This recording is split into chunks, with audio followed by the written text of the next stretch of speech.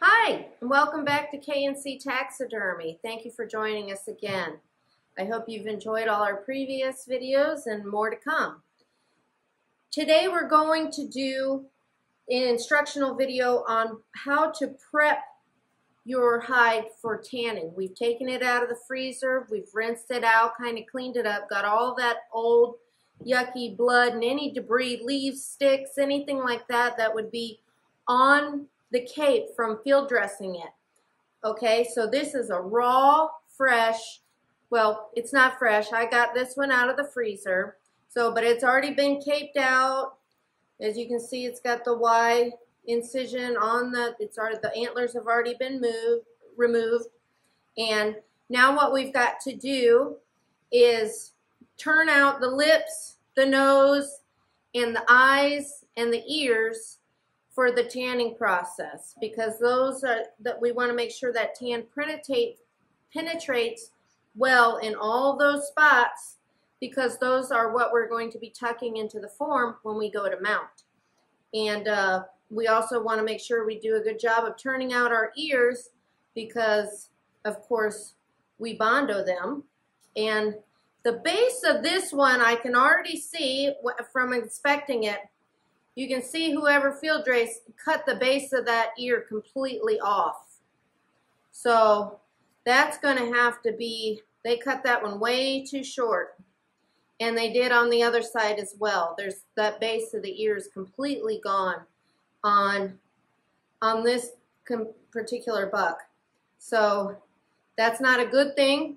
That's going to cause a lot of, I'm going to have to sew this back up, and then with clay though, when I go to attach it to the form, I'm really going to have to put a lot of clay in there and build that back up. So that's already something that I'm noticing, because I want to kind of inspect before, so I can let the customer know. That's important too. I want to let the customer know if I see anything that may cause a problem down the road with their mount. I want to make sure I communicate that to them. So before it becomes a big problem. And especially, you know, I want to check it for any kind of slippage. I want to make sure, smell it. Is it fresh? Did they bring it straight out of the field to me? Did they field dress it, bring it straight to me? Was it in the freezer? You can tell by the smell and the looks of it pretty much how they cared for it before it was brought to you. And these are all things you want to take notes of, because these may be issues you have to take up with the owner of this deer, because sometimes if it wasn't handled well in the field or prior to it being brought to you, these are things you're going to have to let them know about, because this cape they might not have taken good care of it or let it go too long. If it was really warm that day and the bacteria's already got to it and it stinks to high heaven and that hair's already starting to slip, you can't use that cape.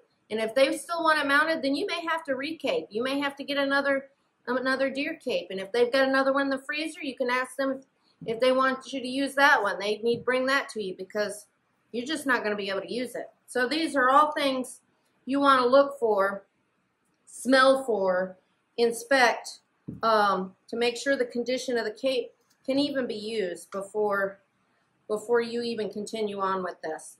Now a lot of it, like I have this one in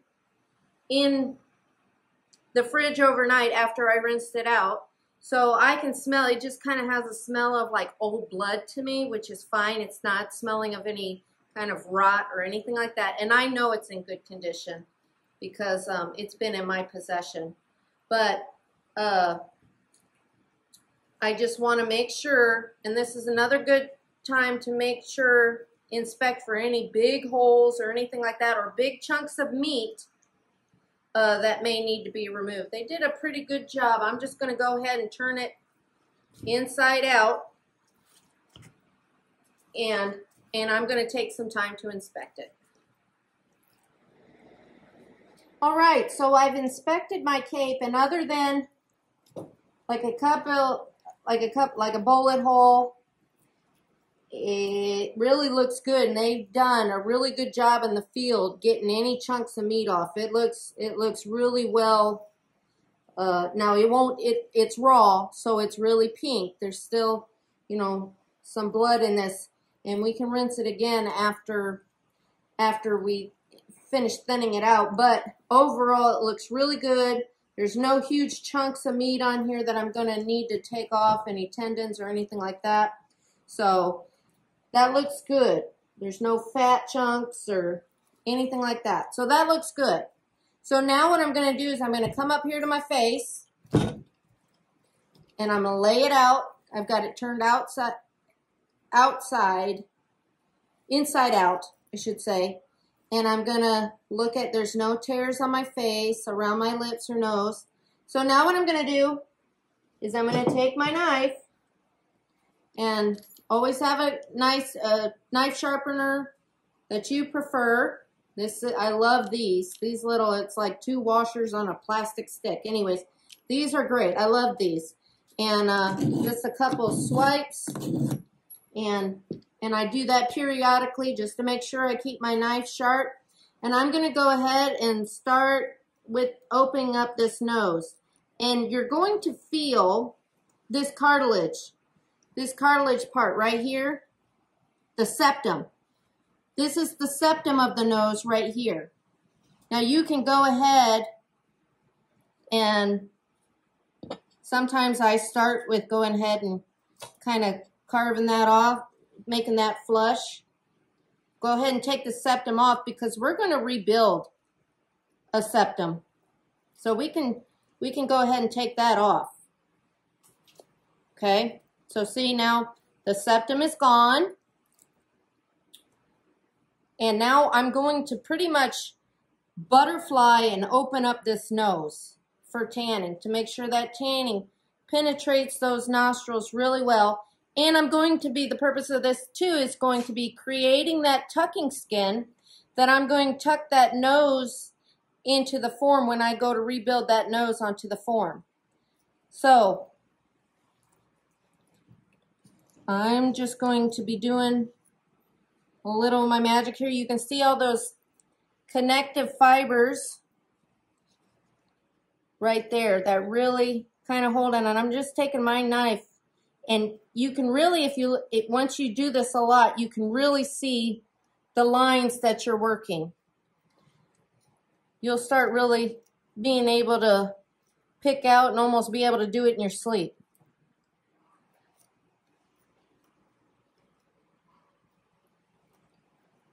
I'm just kind of following the natural joints of, let me scooch back here a little bit so you can see of where this is the joint, these fibrous tissues are joined here. And I'm just going to keep lightly. Now you just want to lightly kind of scratch at it with your knife. You don't want to do any hard pressing or stabbing down, because you don't want to pop holes in this cape. Okay, that's huge, because that's something you're going to have to go back and fix and sew if you do. So you want to try to be, you know, you'll find out how much pressure works for you. It's all about doing. This is kind of something for me. It's just been mostly learning by doing. You learn to feel and what works for you. I'm going to keep working around this. You can kind of see where the skin gathers and pinches together here around these nostrils, and I just kind of follow that natural line with my knife. And you barely touch it with your knife, and it just starts peeling away and giving natural. Oh, I just made a new friend. So you'll see how you'll know you're on the right spot when it just really kind of gives on its own and opens up nicely for you. And I know in school, the taxidermy, you know, they would tell us to put like a metal dowel or something in there to hold it open. Like I said, I like to use my hands for everything. It's probably why I cut myself a lot, but I like to use my hands because I am all about feeling, and I can also feel how hard I'm pressing from the other side as well. And that's like a pretty good gauge for me. So I'm about to finish up this side, and then we'll start working on the other side of the other nostril.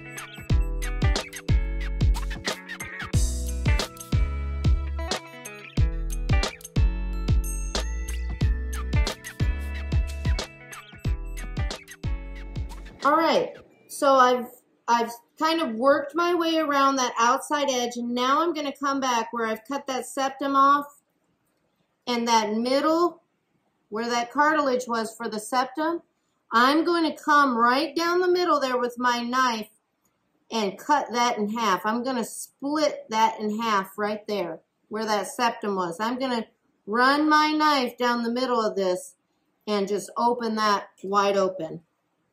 So I'm just going to stick the tip of my knife in, and I'm going to work down and open up that piece right there, that piece of cartilage.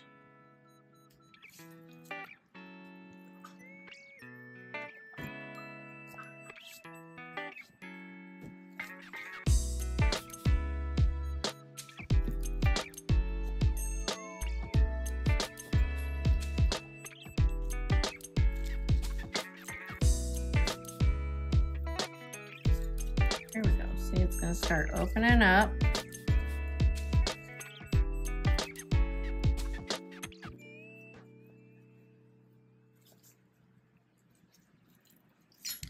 All right, see, and then I can continue on the back side.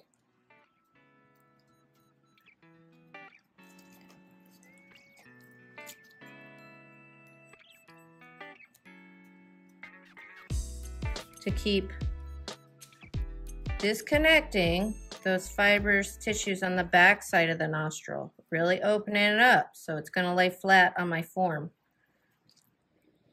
As you can see, I've got that nose, the septum separated. It was like this, and you kind of butterfly it out, and everything's all separated.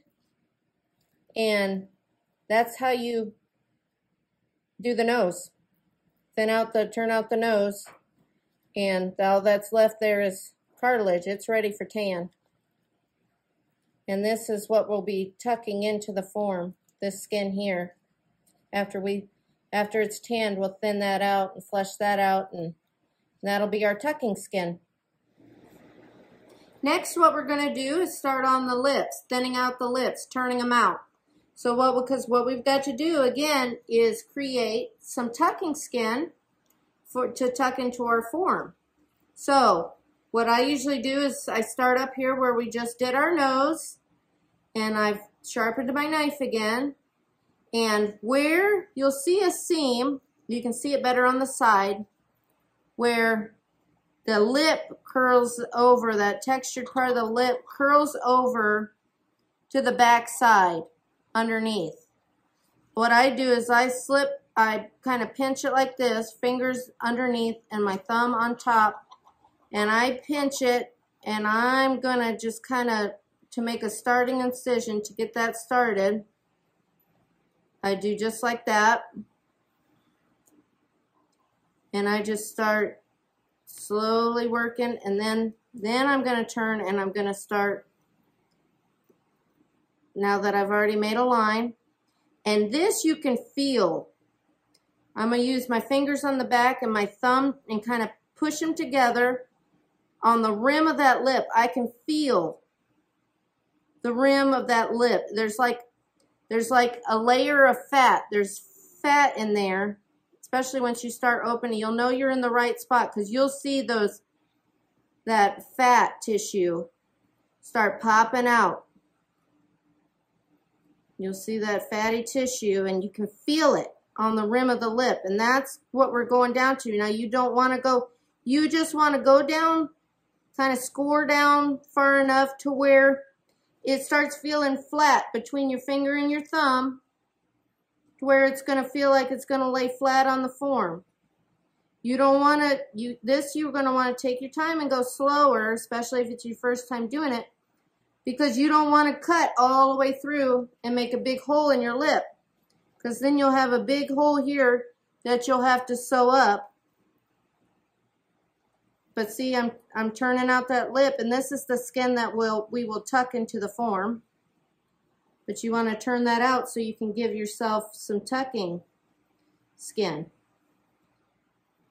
And I'm just going to start working my way around. Once I get it started, I can follow along that seam of the lip and just keep going around. Now this is the corner of the mouth. So what I'm going to do is I'm just going to come back behind this piece of skin here, and I'm going to just kind of pop that up and keep doing the same thing.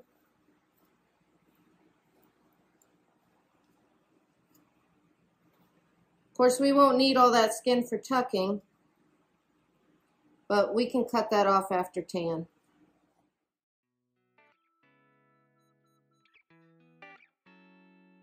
Still just go around using my finger and my thumb as a guide to find that seam.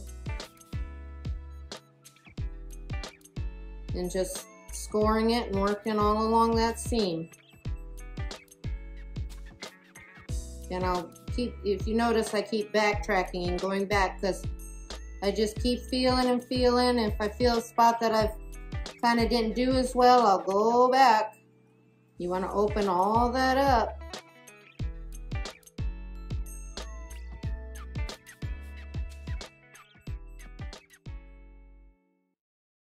Okay, so now I've worked my way around the one side. I've done the top, the one side, and now I've gotten to the bottom lip. And as you can see, it has a pretty good overhang on the inside here. And I'm just going to, this is where you're just working your way, because this is all your tucking skin here. And you're going to be taking your knife and working. You kind of want to fold it over like that, and you're just continuing to work on working loose those connective tissues, because we're breaking free. See, you can already tell it's coming loose, because this flap right here will be tucking into your form. And I'm just going to keep continuing to work down to the inside. You can feel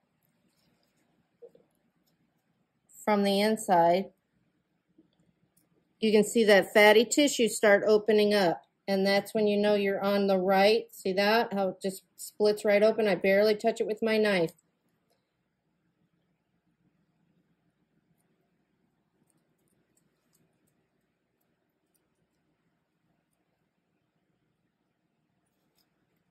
And that's the bottom lip, the fat inside the bottom lip that you're seeing right there.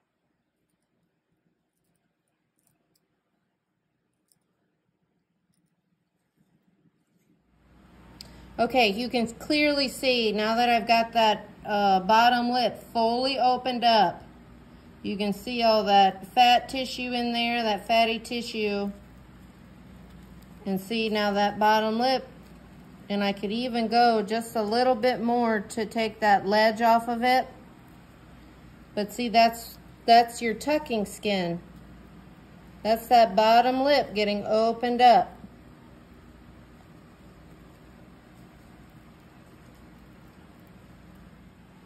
Now you can see I've got the lip totally turned out. I've scored all the rim of the lip on the inside and turned out all the skin all the way around the mouth.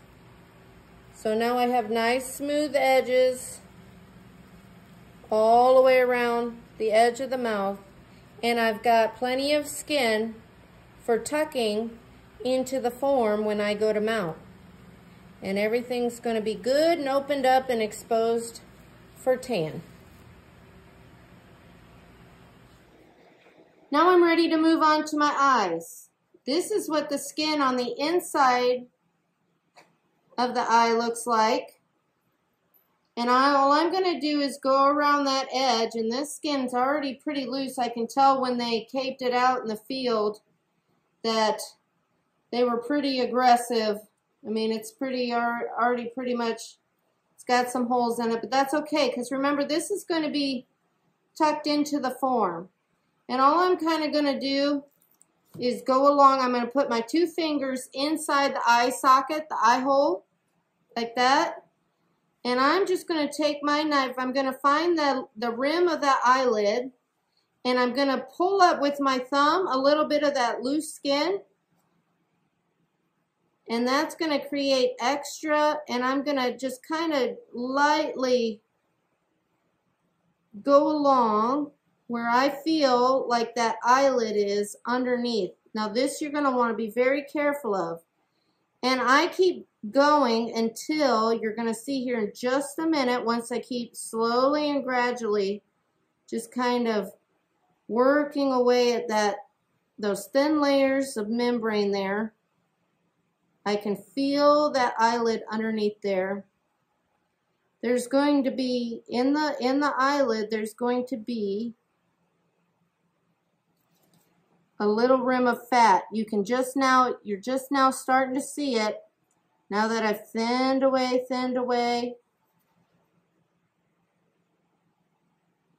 I'm going to be extra careful because this eyelid skin is pretty thin.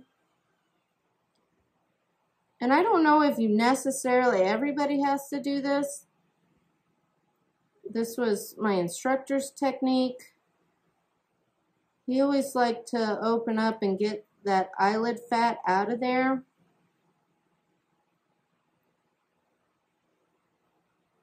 But you'll see that rim, it starts showing up a white line. You'll see that white line underneath the skin. And I just kind of just very lightly run my knife over that eyelid that starts showing up underneath. Keep thinning that out.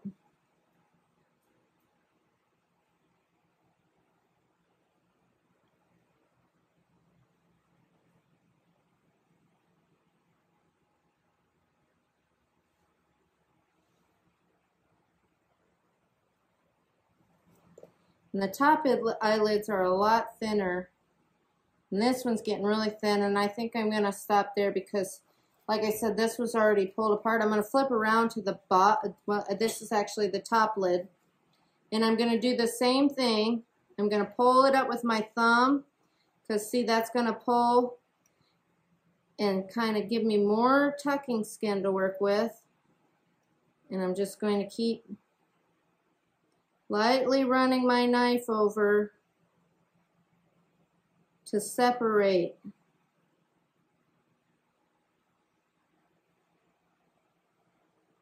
And that's going to give me plenty of skin to tuck with.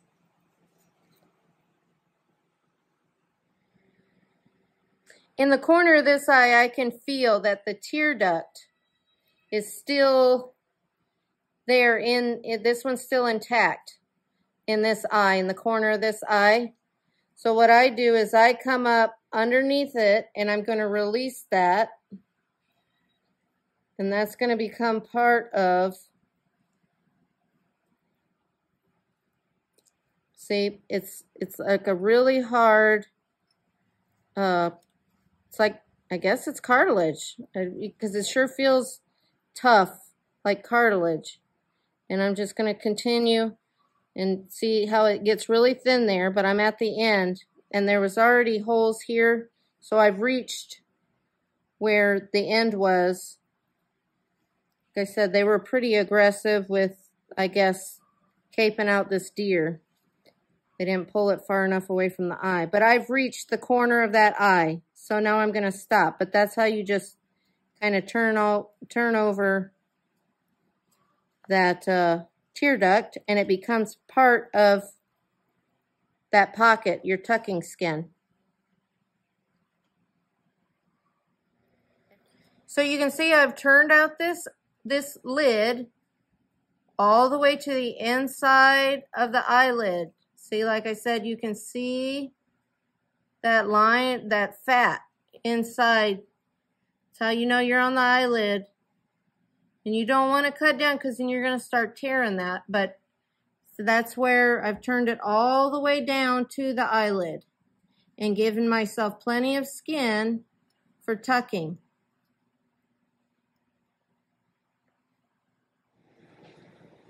We're moving on to the ears now. Last step of turning out our cape before we get it into tan.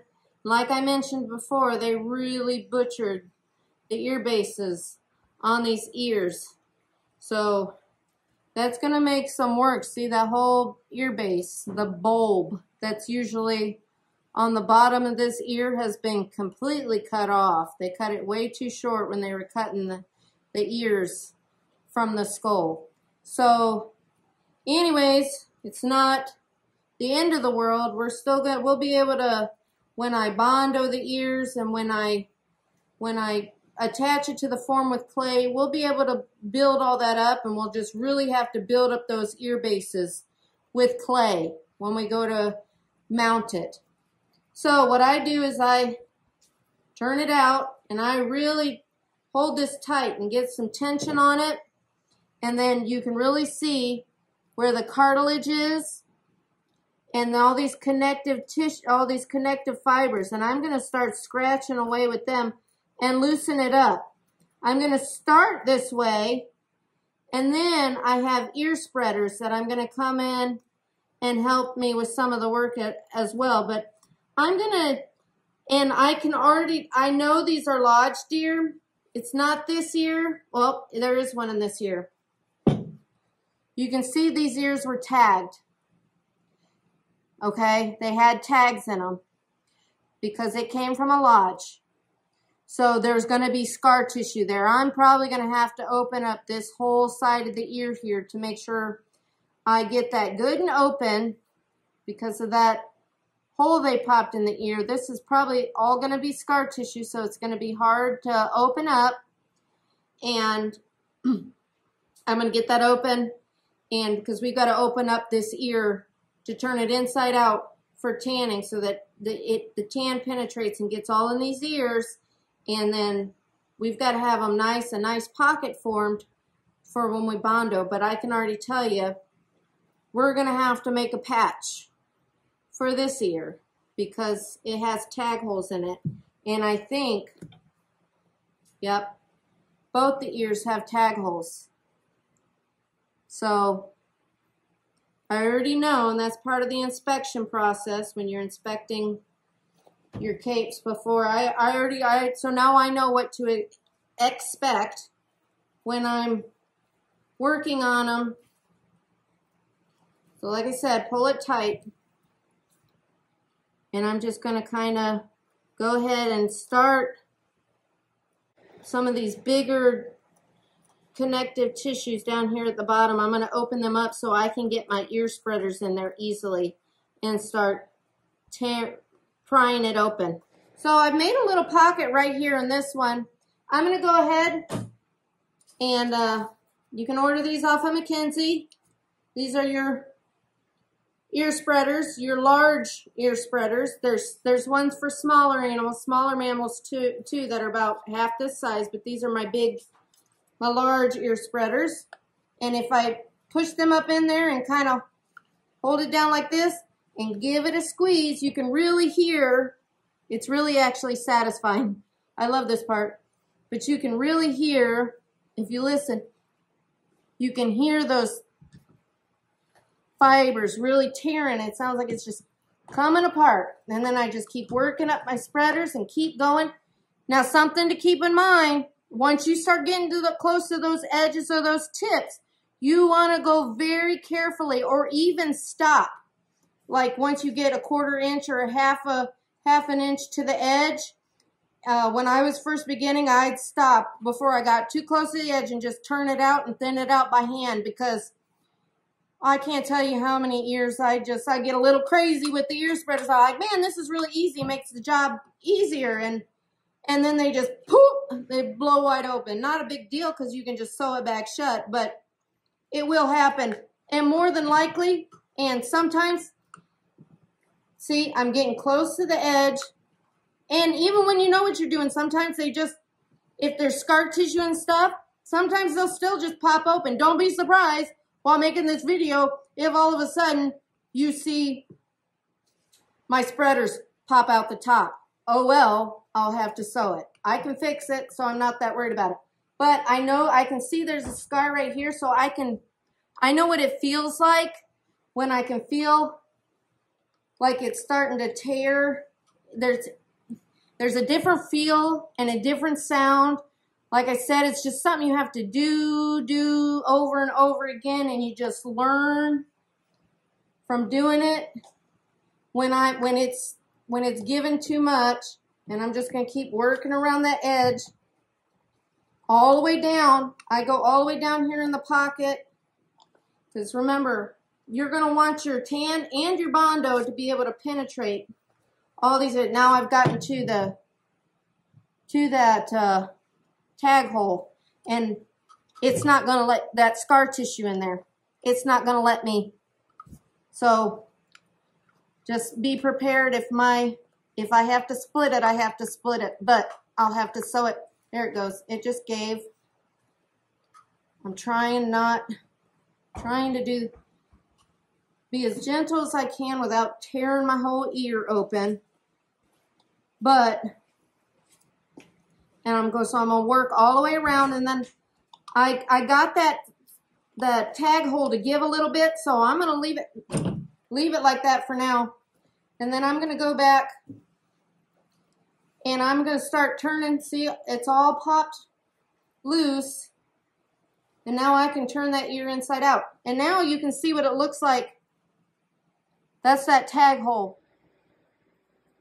So once I've pretty much got my edges turned out and everything turned out, of course, remember we're missing the base of this ear, but I can go in and start helping.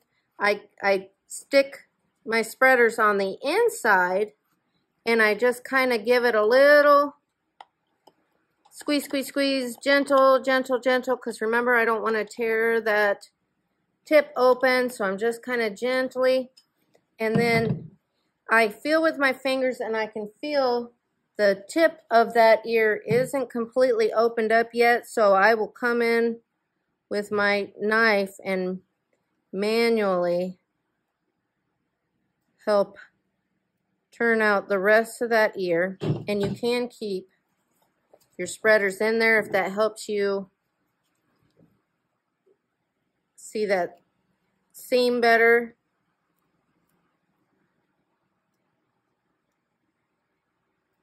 And that's all we're doing. Oh, and see, I reached the tip of the ear, but that's okay. If you get a little tip, if it pops open like that, remember we can patch that. But we're just gonna make sure everything's opened for good, well enough. Honestly, the tips of the ears, since they're so thin, I usually just leave them just like this, because they're so fresh and so soft that, you know, you're really going to risk either tearing it or popping a hole in it or something like that. I usually wait till after tan, because the tanning process really thickens up this skin and makes it a whole lot easier to work with. And I'll even be able to come back after it's tanned and not only use my knife and open it up even a little bit more to that edge, but I'll even be able to just hold it on each end and kind of pull it, and it'll tear. I'll be able to gently work it. You can see, even doing it like this, you can see how it'll pull apart. If you gently do that, after it's tanned, you can work those manually work those edges open even better. And it's just, to me, it's a whole lot easier to work with and worry-free after it's been tanned. But because the skin is just thicker and easier to work with. Right now, it's just so thin and so soft and delicate, you just risk tearing it further. So I'm going to leave it alone for now and do the other ear, and we're going to get it into tan.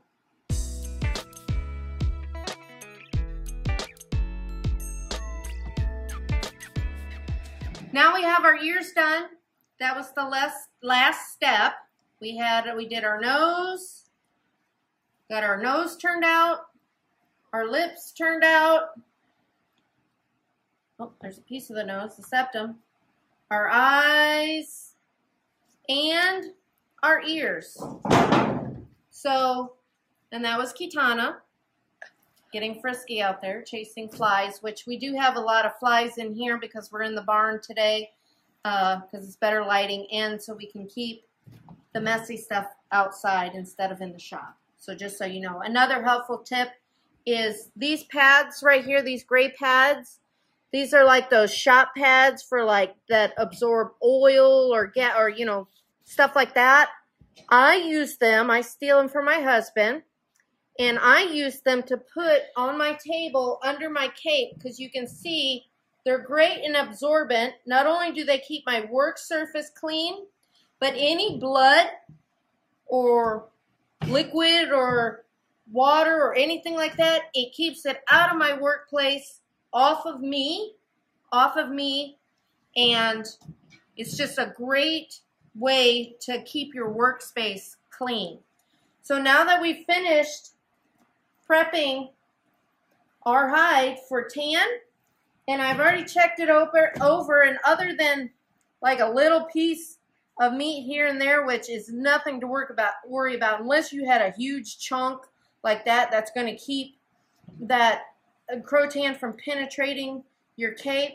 I mean, of course, we'd like fillet that off, but I mean, this looks great. Other than the person who caped this out at the lodge did a great job, other than completely butchering my ear bases, which I'm going to have to fix. But everything else looks really good. We're ready to get it into tan. So we're going to take this now over to our tote where we have some fresh crotan mixed up, and we're going to start dunking it in and give it a bath and agitate it and mix it around, make sure it's all penetrated. And I'm going to go ahead and tell you now, I always make sure once I go to put the lid on, I always make sure it's hair side up. Okay, not skin side up, hair side up. Again, some people put weights on it, the weight plates or whatever on it to hold it down. I don't bother with any of that. I just go ahead every couple of days or once a week or something, I'll go in there and agitate it and mix it around and make sure it's getting all covered. And since this one does have longer hair, it's a lodge deer, so it's been well fed and has had plenty of nutrients. It's got longer hair and a real nice thick coat. So it is I'm going to keep this one in no less than 2 weeks just to make sure that I don't have any slippage or any chance of this coat being I want that tan to penetrate all the way through.